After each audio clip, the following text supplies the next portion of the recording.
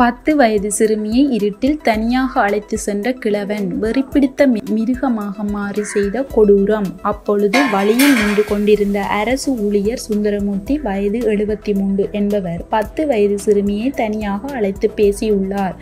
அவர் திடீரென சிறுமியின் கன்னத்தில் முத்தமிட்டு பாலியல் சில்மிஷம் செய்ததாக தெரிகிறது. சென்னை அம்பத்தூரில் 10 வயது சிறுமிக்கு 70 வயது முதியவர் பாலியல் தொல்லை கொடுத்துள்ள சம்பவம் பெரும் அதிர்ச்சியை ஏற்படுத்தியுள்ளது.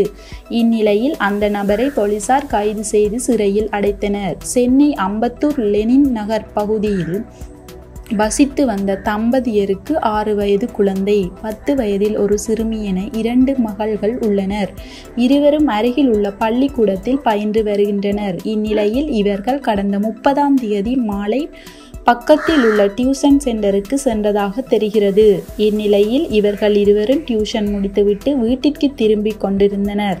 அப்பொழுது வழியில் நின்று கொண்டிருந்த அரசு ஊழியர் சுந்தரமூர்த்தி என்பவர் 10 வயது சிறுமியை தனியாக அழைத்து பேசியுள்ளார். அவர் திடீரென சிறுமியின் கன்னத்தில் முத்தமிட்டு பாலியல் சில்மிஷம் செய்ததாக தெரிகிறது. இதனை அடுத்து சிறுமி சத்தம் போட அக்கம் பக்கத்தினர் ஓடி வந்தனர். உடனே சிறுமியை அங்கேயே விட்டுவிட்டு சுந்தரமூர்த்தி அங்கிருந்து ஓட்டம் பிடித்துள்ளார். இதனை அடுத்து பொதுமக்கள் சிறுமிகளை மீட்டு அவர்கள் வீட்டிற்கு கொண்டு சென்று விட்டனர். வீட்டில் பெற்றோர்களிடம் நடந்ததை கூறி குழந்தைகள் அழுதனர். இதனை அடுத்து பெற்றோர்கள் அம்பத்தூர் அனைத்து மகளிர் காவல் நிலையத்தில் புகார் கொடுத்தனர்.